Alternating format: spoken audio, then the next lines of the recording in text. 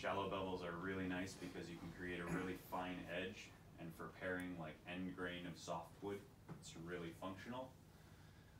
Because that bevel is very shallow, if you think about it, that where it comes to a point, there's not a lot of meat directly behind the edge, so that edge is not very long-lived.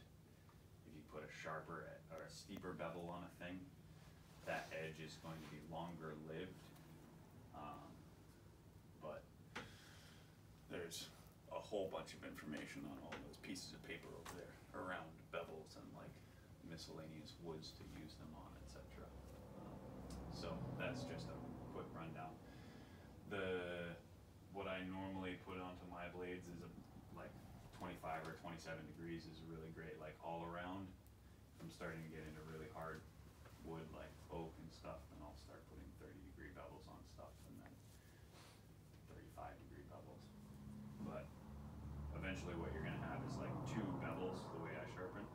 So I'll put a hollow grind in, and that's this bevel right here, this like ground bevel, and then this is gonna be honed to a sharper bevel. Does that make sense, everybody? Why is it called hollow grind? Because you're using a round wheel, it's actually not putting a flat surface in, slightly concave. The nice thing about that is that if you're not using a jig to sharpen with, because you only have 2 points of contact on the front and the back of the blade, you can put a hollow grind in and then get really good registration on your blade. So you're always running your blade on the same bevel. You know, so if you were just to try and like register this on the bevel, like there's not very good registration here. But once you have like a full hollow grind in the thing, then that registration, it's like boom, you can feel it very well. So it makes hand sharpening without a jig a lot faster and more efficient. So is that because the hollow grind kind of defines 2 points on each? I see. Okay. Yeah. So the smaller the diameter of the blade of the wheel that you're putting the hollow grind in, the deeper the hollow grind, and the like more intense that you're gonna have to work that blade to bring everything down. So in general, do you recommend a larger wheel for the hollow grind then, or it's just kind of what you feel like? I use the 6-inch wheel is fine, absolutely fine.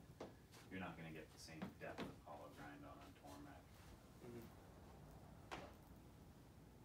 That becomes very small nuance in the grand scheme of things. So I'll start by putting a fresh hollow grind in 1 or 2 of these blades, but you can see when I get to the point where my edge that I'm honing, and you can pass these around, gets to about that point, like a third of the way up my primary bevel, that's the point at which I'll put a fresh hollow grind in. No. And when I put a fresh hollow grind in, I'm not going to grind all the way to the very edge of the blade. Because right now the edge of that blade is honed to like, you know, a 5,000 grit. So it makes no sense to grind it down to 220 and like remove that very nicely honed edge. So I'll put a hollow grind in to reestablish it, but I'll leave a thin sliver of like finely honed steel. I'll show you as soon as one of those comes back around.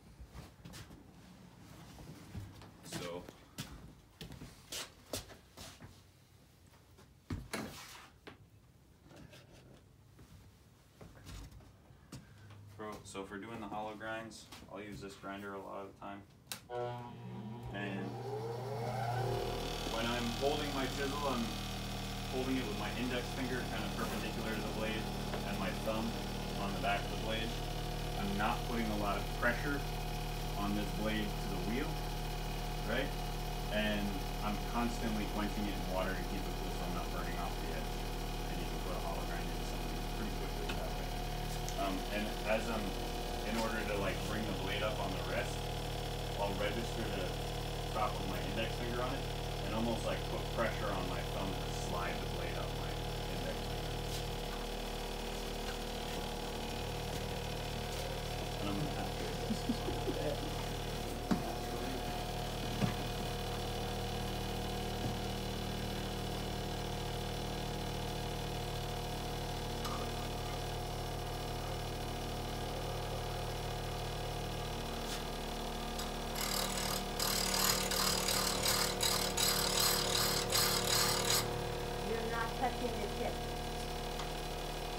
I'm not touching the tip of the blade. No.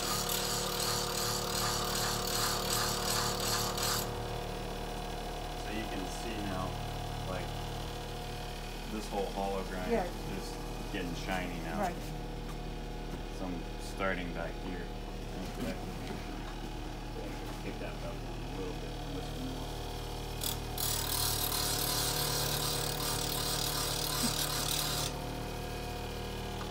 And I'm keeping my thumb and index finger in the same spot so that the blade is staying like located on the tool rest.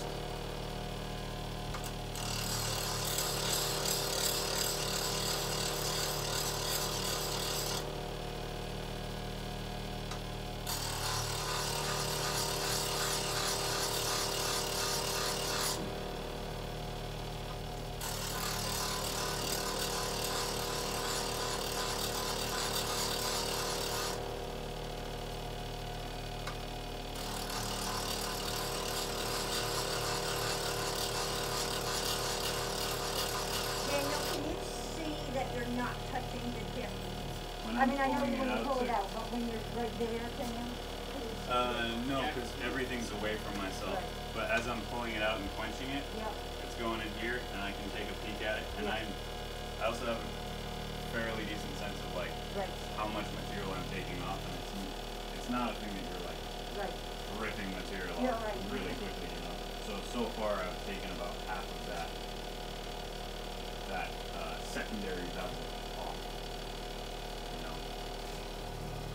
You Oh, can that see where it was shiny. where it was shiny on the very tip.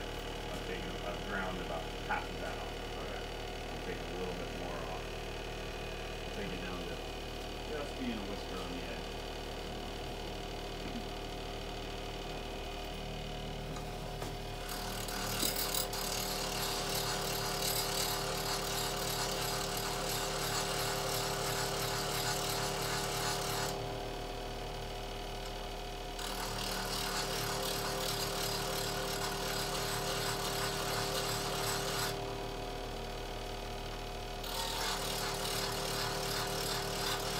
One thing that's a little bit of a trick is if you're watching the sparks, as soon as you start to see sparks coming over top of your blade, that means that you're getting really, really close to that edge. So it's kind of like a sneaky thing.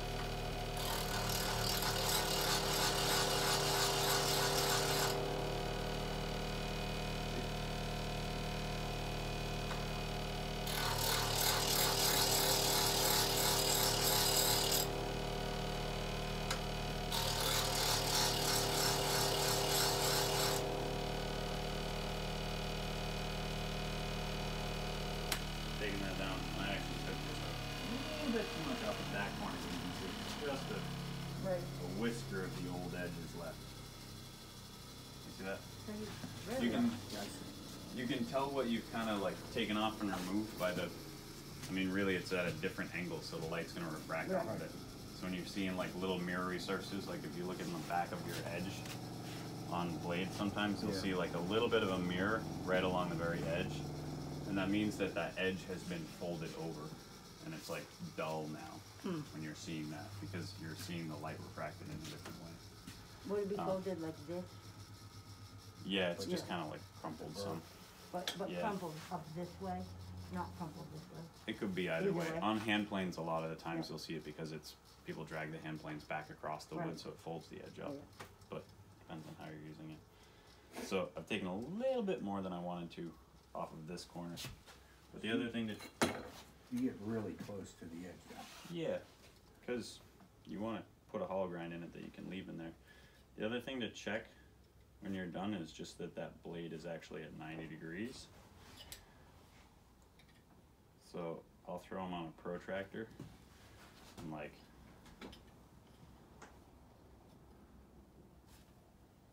hold that up to the light and check to see that that's pretty dang close, and it's off of the grinder.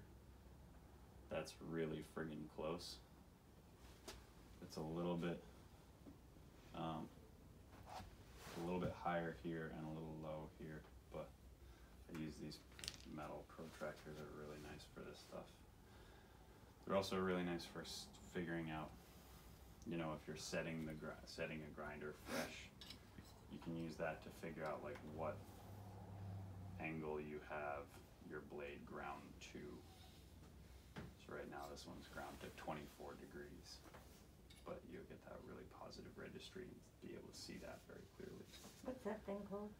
It's a protractor.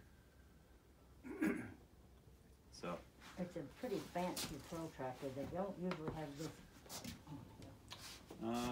these ones are pretty common. You can get them in like Home Depot, Lowe's, etc. Did you do anything to set the angle on the grinder before you started? I did. Because I know that I always grind my blades to a little bit less than 24. I just stuck it on there and stuck the blade on the wheel and made sure that it was where I wanted it to be. Does that sound? Well, if we need to adjust the angle, how do we do that? There's just knobs on it, and you can just loosen them and tighten them. Knobs on that little. Knobs on the tool rest itself. He's asking I think, how do you actually set the angle? Oh, because these are my chisels, I know that I had previously hollow ground it to less than 25 degrees, like 24, 23 degrees. So I actually use the angle on the chisel itself to set the angle on the tool rest, knowing that the old primary bevel on here was like 24 degrees. And assuming you picked up a chisel that wasn't yours and it was at like 30, you would just visually look and be like, okay, I'm taking off some, or? If I was to do that, then I would, start it visually, and then maybe even do like grind enough just so that you have just a little bit of a facet, and then put a protractor on it and check that facet and see. But you can get it pretty close off the cuff. Just following the angle that's already there after you've measured it and making slight adjustments. Yeah. If you want to be super persnickety about it, you can take your bevel gauge and scribe a line on a piece of wood and cut that at the angle that you want it to be, and then line up your tool rest, register your tool rest against the wheel that way. Does that make sense? Yeah, I mean, it makes total sense that once you get comfortable with it, it's like, oh, this is not a thing. But Yeah. if you're starting with an unknown chisel, it's nice to know what you would what you do. Yeah. You can also just like check the angle that's already on the chisel. Yeah, that's what I was that's thinking. like 30 odd or whatever. Where does that bevel, where does that protractor live? This lives in my toolbox. We might I believe there are have some in the one in the measuring- measuring. I have one Some if of someone the- needs to borrow one. Yeah. The measuring thing. There's a drawer On the with like stone. measuring tools. Water There stones might not be one. are a little bit different from diamond stones in that they do get worn away as you use them. So part of the reason why they cut so efficiently is that the ceramic surface actually starts to get worn away. It creates this slurry with the water, and that's like really fast cutting. Diamond stones, it's actually just the micron grit of the diamond that's like cutting steel. So water stones will be really good in the speed of cutting. They can, if they're not trued, like start to deform your blades, like make it so that, you know, the stone itself will get hollow, so your blade will have this like belly on it almost, so you don't have flat and registration. So that's a thing to be conscious of when you're using the water stones. True them up afterwards. We just got this swanky new diamond lapping stone, which is great for truing stones. And prior to that, we would use a piece of marble with sandpaper on it, but lapping stone. What are those new stones made of, beside the diamond one? I think, Brian, you could speak to that a lot better than I I could. call them ceramic water stones. Okay. I don't know beyond that.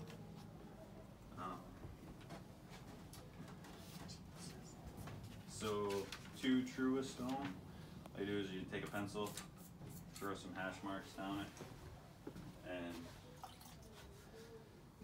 run it on the lapping stone.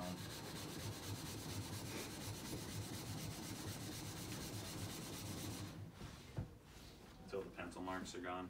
You can see they're still in the center, so there's still a little bit of hollow there. So we're gonna do a little bit more.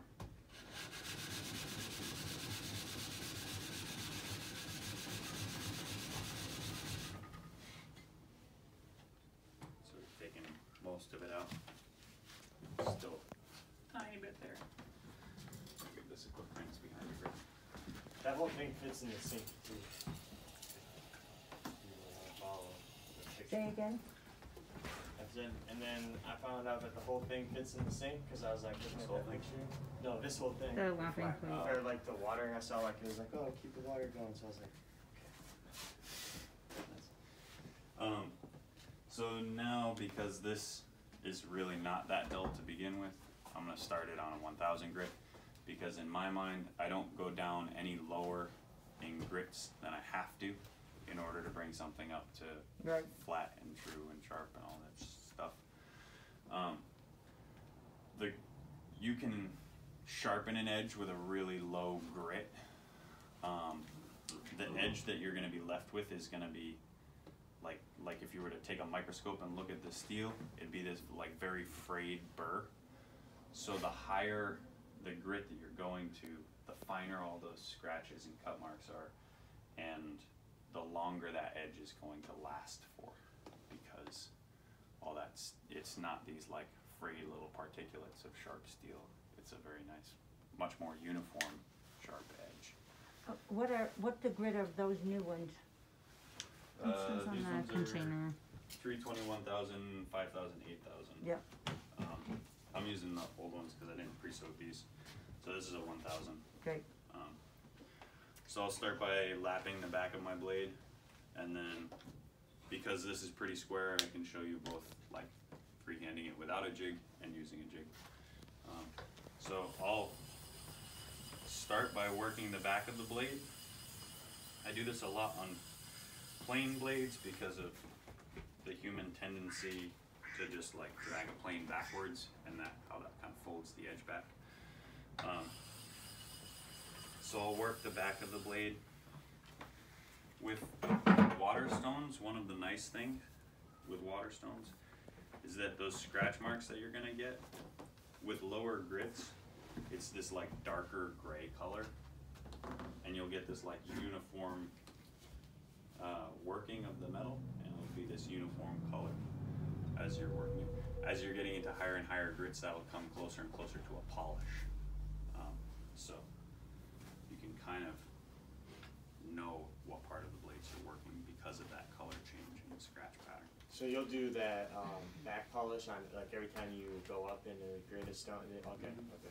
Yeah, because I mean, really, what you're trying to do is make that edge of that chisel nice and sharp. And if this side is just scratched up to 320 or whatever, and this side's polished to 1000, you still haven't done anything about the scratches down here.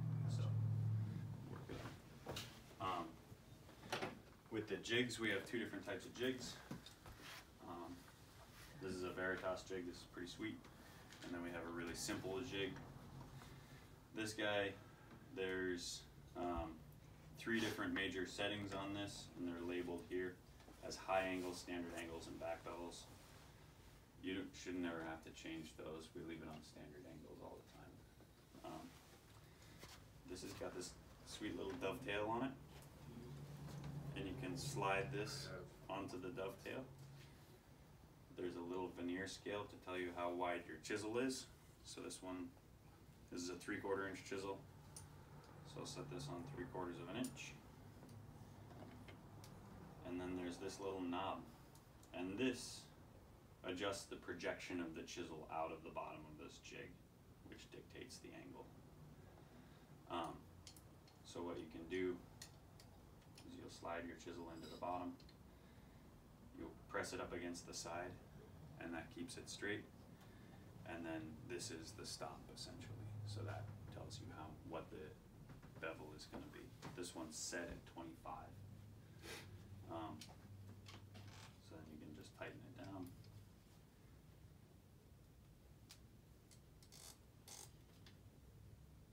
And then sometimes this knob gets boogered up and hard. So many. There's a pair of pliers over here. Yeah, it's actually in the fire drawer. Oh no, somebody come back.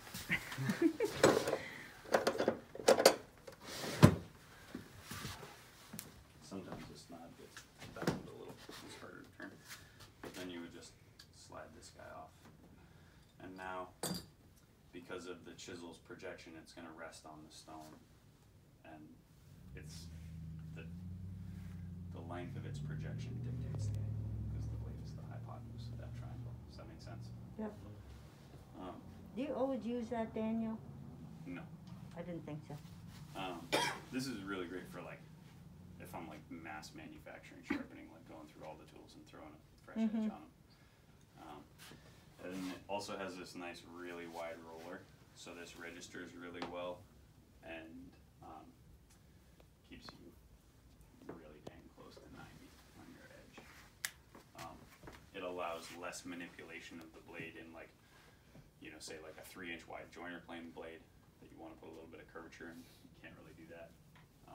But that's how this jig works. And then it literally just, I don't ever push the blade into the stone, especially on water stones. You can get away with it on diamond stones, but on a water stone you'll actually cut the stone. And now my roller's not working. That ain't right. We used this last. Yeah. Alright, well the roller's not working on that. I'm not gonna use it. But it's just a drawing backwards. I'll fix that. As far as the hollow grind goes, and the registration that you can get from the hollow grind, if I don't know, Phil, you would like to feel that, and like you can feel that registration now with that hollow grind versus the other chisel. It's right there. Can you feel it when you hit that edge? Yeah. And whereas this one, where it's lost a big part of its hollow grind. It's maybe like a little, but yeah, it's not as obvious. Yeah. So where the hand sharpening? Yeah. If you want to give it a feel, anybody's welcome to.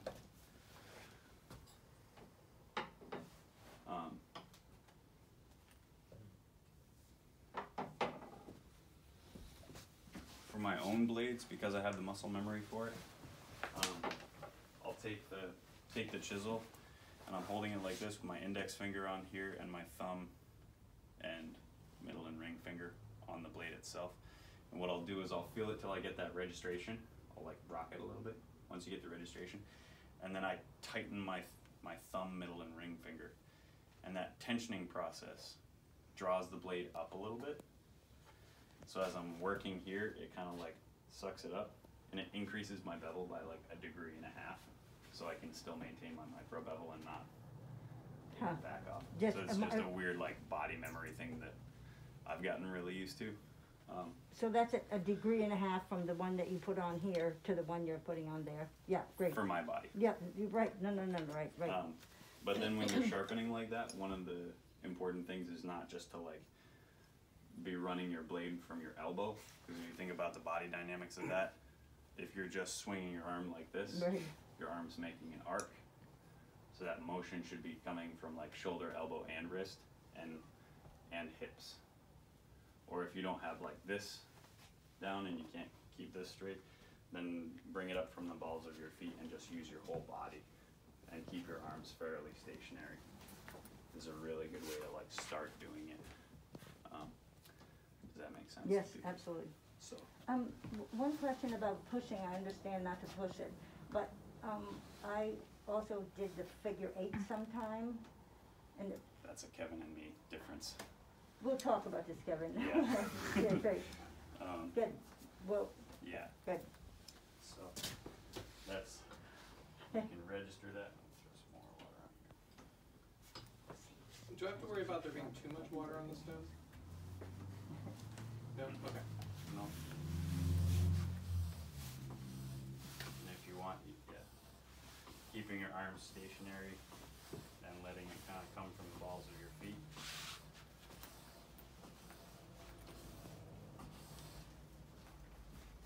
And then, you can see, because I registered that and then tension my muscles a little bit, you can see I'm creating an edge that's very similar to the other edges, the blades or the edge that was there.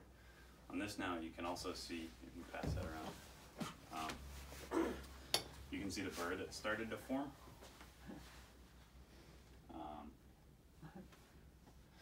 And so what I'll do on the next stone is, again, polish the backside, and then start to draw that back again. And you're basically just like working that edge and reducing that burr and making finer and finer and finer and finer scratches. So you feel like you're done when you have the burr, when you move to the next stone each time? Pretty much. But you're not always going to see the burr, especially when you get up to really fine stones. So it's more just like that knowledge of like what the finish on the steel should look like. Does that make sense? Yep. It should look like that. It looks really nice. It's kind of like the difference between honing and then polishing. So you kind of get the honing stage here, and that's where you're looking for the burr. And then once you're polishing, you're just getting rid of scratches, which is more about the longevity. Every scratch is a point where the blade's going to want to fracture, so we polish to get all those out. Do you go all the way up to 8,000 every time? Or? No. That also becomes one of those like honing and polishing things, where once you're, I feel like really once you're above like 4,000, you're getting into like polishing land. So quite frequently, if I'm just like working with an edge and just like doing a lot of stuff, and it's not super specific, like I'm not creating like, I need to make perfect dovetail joinery right now sort of thing. You just got totally skipped into, my God, ignore it. Yeah. Then I don't worry about it as much. I'll give them a quick polish on the Tormek, but then it's like, I just go on from there. On the what? On the Tormek, this crazy machine. That's You mean you're polishing on the straw? leather. Yeah. It has a On the it has a left- straw. left-hand side. But other than that, no, I would work my way up with stones if I'm like trying to be able to do really nice joinery and keep everything really crisp and clean. So what's usually good enough for your sharpening chisels? I'll bring stuff up to like, if I'm just working in back and forth and it's just general purpose chisel use, I'll do like 1,000, 2,000, 4,000, give them a quick strop, and then go on from there and just go back to work. Does that, are you paying more attention to that when you know that you're going to be doing end grain stuff? Or? End grain stuff, or really fine detail, or like, oh my God, this is like super swirly, I got grain going in 37 different directions, sort of deal. Then yeah, I'll spend a lot more time on the blade and bring it up to a really good point. Does that make sense to everybody? And give you a quick, on the strop here, because this is not a flat strop, you use like a strop on a piece of hardwood, you don't really have to worry about it. You know, you're always drawing the blade towards yourself so that you're not filleting the leather. But a strop on a wheel like this, something that I've noticed is if you're running the backside of your blade on this strop, it's basically putting like belly in the backside of your blade. So when you run it, Kevin will show you how to use this in a week. When you're polishing your blades, if you're just putting the edge of your chisel against here, right, you're going to be putting this like sculpting this shape in the very edge. It's not going to be super extreme because this is a really fine grit, but that's what you're doing. So essentially you're like making a single bevel blade, a double bevel blade. So I try hard not to run the backs of my chisels for any length of time on this strop. And if I do, I like roll into it. So you can see, I mean, you saw the burr that was on here. So I'll take this and I'll start my chisel like closer to here, and then I just kind of roll into it, and you'll hear the tone of the strop change, and that's the point at which the edge is making contact with the strop. Hear that tone change? So I'll bring it up to the point where that tone changes and just run it a couple times, and that folds the burr over, and then the same thing on this side. Hear the tone change. It doesn't take very much, and you can, like, I've just folded the burr over to this side, and you can see it, and then run it over.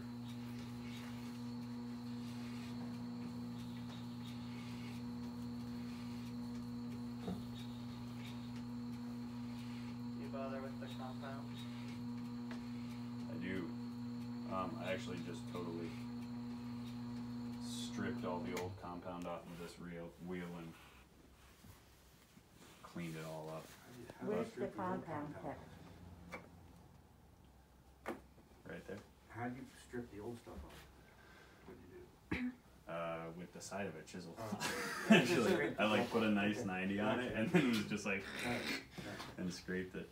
But now, even after stropping it, like I was saying, that the mirror edges are that you're seeing, where you're seeing the different refractions of light, you can see there's now like a little bit of a bevel going the wrong way almost, because you're seeing the light reflected in a different way.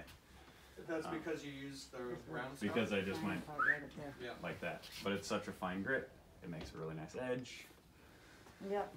So It's you're not all- concerned about that slate? Well, I did it very little. I wasn't like on there forever. In putting the compound down, you just put a little dab. I put a I've little. never done that. I put a little dab on my, on right on the strop, and then I use a blade to just spread it around. Good. Yep. How often do you do that? The compound. Whenever it gets fluffy and you clean it off. Yeah, when it starts getting like really gunked up with metal, when it starts getting really shiny, Okay. you know, throw a little compound on there, flatten it out a little. Can you explain what stropping is? Barber does on the Yeah, stropping is like bringing an edge that you can only get so fine because of the grit of a stone up to a very high polish. So like leather sharpens edges, you know, it's basically polishing that edge and reducing those scratches because it's really, really fine. What we're the compound that we're talking about is like a 2,000 grit, or sorry, a 20,000 grit compound that you're actually putting on the leather. And so it's like just this really, really, really fine grit. It's just polishing. So it's taking a pretty sharp edge and making it really sharp, and making it really strong and sharp. Does It's that like make sense? the old fashioned, when the guys who cut hair, they'd strop their razors and then do that final polish. You've seen that in the movies where they go like that, huh? They have a leather down here and go like that. If you look at like the edge of a blade in an electron microscope, it just looks super ragged. right. And the finer you get it, the straighter it is, and the more monolithic it is, the more strong it is. It's interesting that leather does that to steel. It's the compound. Well, the steel is really soft when it's, you know, Well, you It's the micron compound. thick. Yeah, any compound at all too, you can just bear strap it. Does that answer your question, Joe? Daniel, can I make a comment? Yeah, please. I just want to say, a beginner sharpener, the hollow grind is your best friend. Every time you bring the blade to the stone, it should be really obvious where that registration point is. And as soon as you lose that, you want to go back to the hollow grind. Because that's pretty much like having a sharpening jig on the blade. As long as you can feel that point, makes the whole process easier. Because once you lose that, that bevel starts to round over. And then it's just like you have no idea where you are, and it's really, really hard to get that edge. Also want to say with chisels, new chisels or chisels that you haven't used before, it's really important to take the time to properly flatten the back with sandpaper going through the grits. Mm-hmm. I think you should probably. Yeah, a lot of them have. I don't know if you can see it on any. I don't know if you can see it on a lot of them. With sandpaper? Yeah, Starting with coarse sandpaper going up to the waterstone. Because what's originally left on the, like when you get a brand new chisel, what's on the back of a chisel is basically just the machining. So it's like a rotor, a flyout cutter on a Bridgeport or something. So it's basically just, it's something that's like cut the steel to remove it. It's not sharpened. It's like the scratches, though they may seem really small, are really quite deep.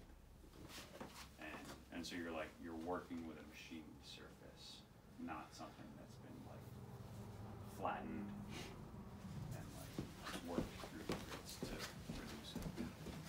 Is that extrapolating on your statement better? So how would you take like a piece of glass or that granite behind you, marble, whatever it is? What would you start with? I start stuff with 320 because I feel like going below 320 it takes so long to get scratches out. Brand new and hasn't even been. It doesn't count though. It's also line Nielsen. They aren't flat. They aren't flat. Yeah.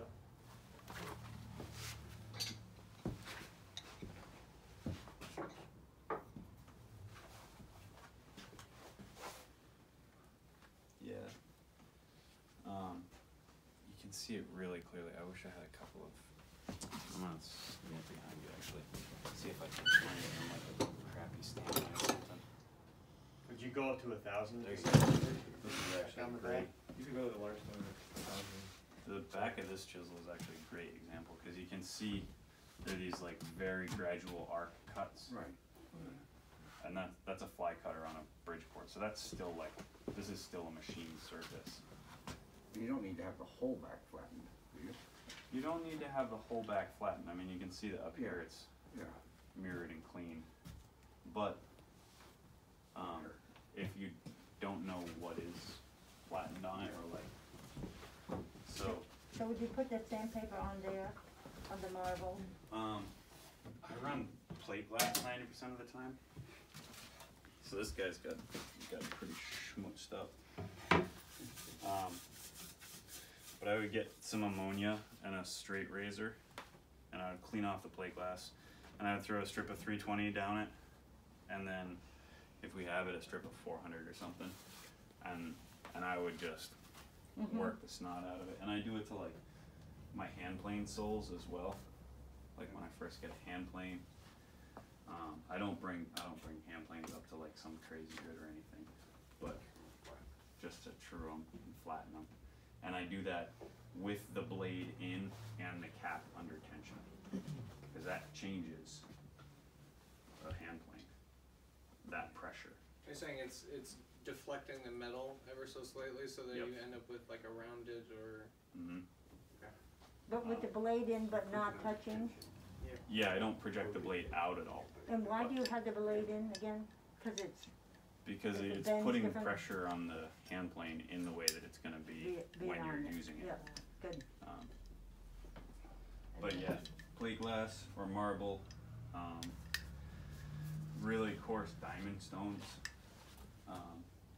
But I actually have a lapping plate, like a milled steel plate that's been checked for true and blah blah blah, on my bench that is just the right size to throw sandpaper on, and that's what I used to like true up the backs of fresh stuff. For really old and super shitty stuff. That's a good trick for that.